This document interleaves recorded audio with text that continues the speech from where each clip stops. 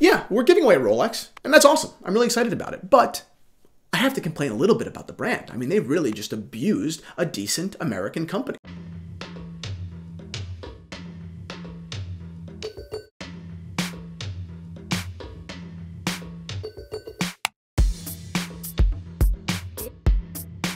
Boom, watch fam.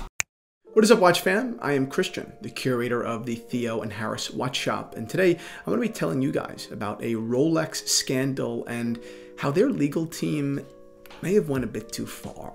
All right, today I'm actually not wearing a Rolex. I know, burn me at the stake, I'm a witch, but I am wearing a pretty incredible watch. I'm actually brings a smile to my face. This is a vintage 1940s Reverso. JLC Reverso was introduced in 1931, so this is a very early model. They did not manufacture many of these watches at the time, so finding an original early Reverso was very, very difficult. This one's fantastic. Originally the dial was black, but it is changed to a very, very even chocolate brown. All of the luminous paint is still very much intact. The case is immaculate. This is a fantastic watch, period end. A true watch collector's watch. And yes, it is available in the Theo and Harris watch shop, along with a host of other pieces from Rolex and from Omega, sometimes AP and Patek. Head on over there to take care of all of your vintage watch needs. And the topic of vintage watches is a perfect segue into today's conversation. And before we get into the real meat of what had happened here legally over the last year, let me introduce to you a company. It's called La Californienne, or it's French for the Californienne. The Californienne is, or rather was, a retailer of custom watches, particularly from Rolex and Cartier. In a nutshell, what they would do is buy vintage and pre-owned Rolexes, specifically dates, Datejusts, and Daytonas even, or on the Cartier end, Cartier tanks, and they would disassemble them and recolor them. They would turn their maybe boring to some silver dials yellow or pink or blue. They would turn hands into pink. Is it my taste what they would do? No, not particularly. I know that I wouldn't have purchased a Californienne watch, but I will say that I did notice the brand catching on over the last few years, and I liked it. I like to see, more Rolexes on the wrists of more people. I like to see the community of people that actually enjoy these watches, particularly on the vintage end, grow. I actually saw one of these watches at Oktoberfest last year, and it brought a smile to my face. So while it's not my exact cup of tea, I would prefer a Stella dial or one of the new OPs or many other watches to really fill my need for color. I still admire what this company has done. Now, the Californienne is not the only customizer of watches, like from Rolex, for example. You've got Bamford, a very famous customizer of watches. It goes back quite a while, a well-respected company in many circles. You've got Artisans de Genève, maybe the leader in the space of customized Rolexes. Artisans de Genève, unlike Bamford and unlike Californienne, doesn't just stop at color correction. Artisans de Genève actually, from top to bottom, basically, rebuilds watches. It changes finishes and cases and dials. A similar company, which I believe is now defunct, was Tempus Machina, a watch that I really got close with for a couple of years back in, I'd say, 2017, 2018. It's another company that was buying new Rolexes and reimagining them. Gilt dials, domed crystals, removing the crown guards in the case. Now, for, watch people who are really passionate about this hobby, when you look at something that is really rebuilt, something that took a lot of effort, whether it's your cup of tea or not, you kind of respect it. You admire that someone out there would put the time into this hobby. So while maybe the Artisans de Genève special edition for Spike Lee wasn't my watch, it wasn't the one watch I was going to buy this year, I looked at it and said, wow, R&D went into this. Take my hat off to you guys. So back to the point. The Californienne is not the only customizer of watches in the space. In fact, they're not even the most famous.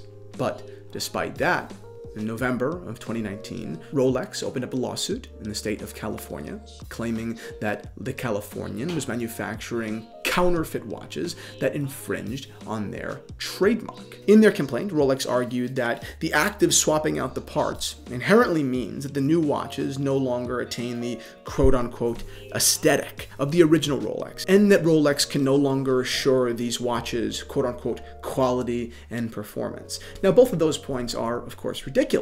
First, to attaining the aesthetic. The whole point is that the brand is trying to veer away from much of your aesthetic. They're trying trying to keep the fundamental, design principles, the oyster case of Rolex, the movements of Rolex, which are known for their robustness, but of course, building on that, adding personality. And like we said, for better or worse, maybe pink hands aren't your thing, but a pink hand, custom Rolex is cooler than just some Joe Schmo new watch. Now, moving away from the aesthetic is the entire point. It's their entire business model, and I don't see anything wrong with that. Now, to point number 2, that Rolex can no longer stand behind the quality of the watch. Well, of course not. And Rolex doesn't stand behind the quality of any of their old watches. If I bring in my Datejust to Rolex isn't just covered under a service warranty. They'll hit me with a $1,000 bill despite the fact the watch is in perfect operational condition. This is basically a big ongoing joke in the vintage watch industry. You could take in the most fantastic vintage Daytona or Date 8 or Submariner, and believe you me, Rolex will not just hit you with a fantastically large bill, but they will insist that your faded bezel needs to be replaced and your corroded dial that needs to be swapped for a new service replacement. Rolex is actually one of the worst places you can bring a vintage Rolex to, and that sounds absolutely ridiculous and insane, but it is certainly an ongoing joke in the vintage watch community. Now, the same does not apply for new or modern pre-owned watches. Rolex does have a great service department and they're a great company, but they are extremely well known for being horrible in the vintage world. So there is really no difference between the Californienne's vintage altered watches and anyone else's vintage altered watches. Rolex does not stand behind them just because they're Rolex. Now, here's a real funny joke to prove the lack of quality and performance. Rolex cited 2 examples of the Californienne watches they examined in which the bezels did not fit properly. Who the heck knows what that means? I think I would need a much more specific explanation. And the problem with lawsuits that involve watches, and I've been involved in a couple where I have actually sued dealers, is because it's such a technical space, a lot of the courts, unless you bring in your own experts, a lot of the courts kind of have to shrug their shoulders in ignorance, and they say, okay, well, if Rolex says the bezel doesn't fit, I guess that's a problem. But really, who knows what that means? There were absolutely no more specifics in that complaint. But to me, it definitely goes to show, if that was their example of poor quality and performance, it goes to show that really the claim didn't hold much water to begin with. Now, Rolex's complaint wasn't all hogwash. I think that they really did have one interesting, maybe even compelling point here, and I'll read.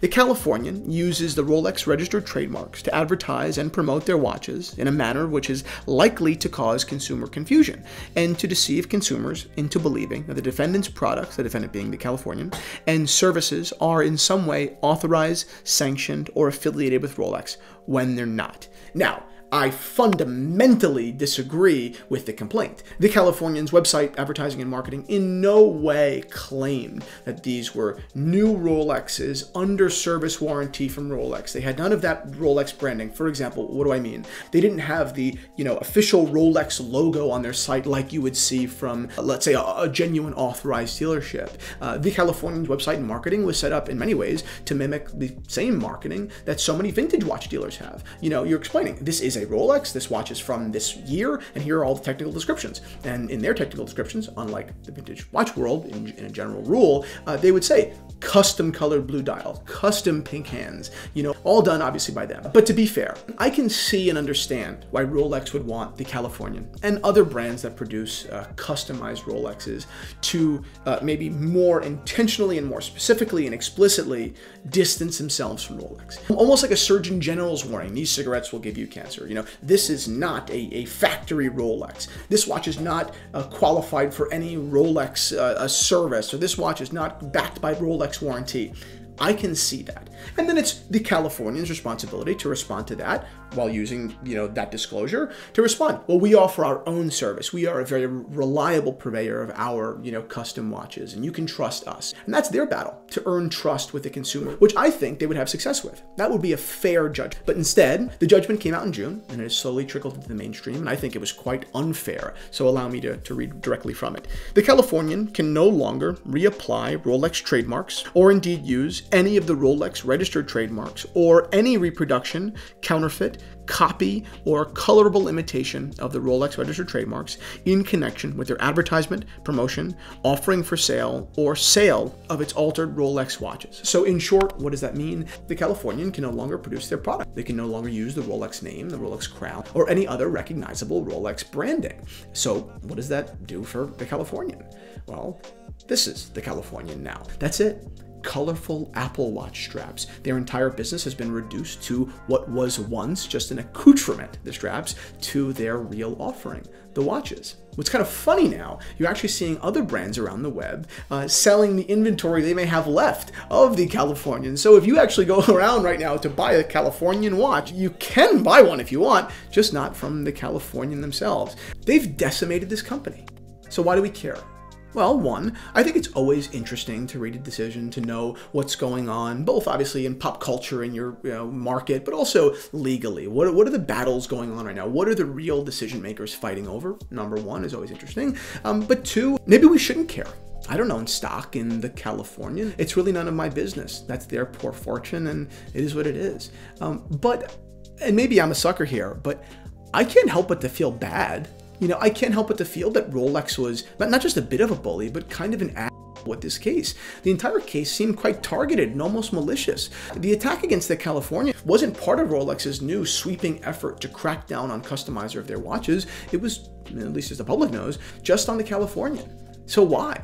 Did the Californienne really represent such a major threat that Rolex had to wipe them out? Or were corporate lawyers just bored? Because if it's the latter, then that's really a shame. I think the best theory I have here is this. The lawsuit was filed in November of 2019. Now that's probably around the time that Rolex began to plan their new releases for this year's Baselworld, which we now know is filled with colorful oyster perpetuals. Now, while Rolex's Stella dials certainly existed long before the Californienne was even an idea, maybe even before the founders of the Californienne were even born, they are the bigger players in the moment in that space.